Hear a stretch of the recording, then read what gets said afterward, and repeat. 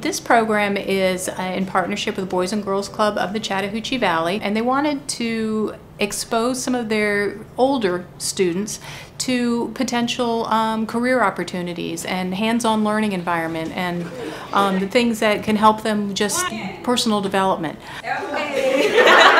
Again, strike, strike, strike.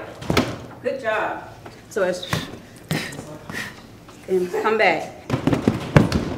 Good job.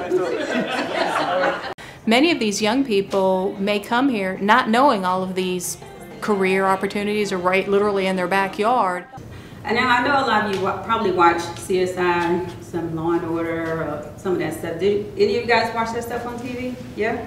We're going to do a little crime scene enacting with them, have them actually portray that they're crime scene investigators, some will portray that they're police. And they have to actually go and evaluate the crime scene, assess the situation, do diagrams, do a little bit of DNA testing, some fingerprints, collect the evidence, tag it and bag it.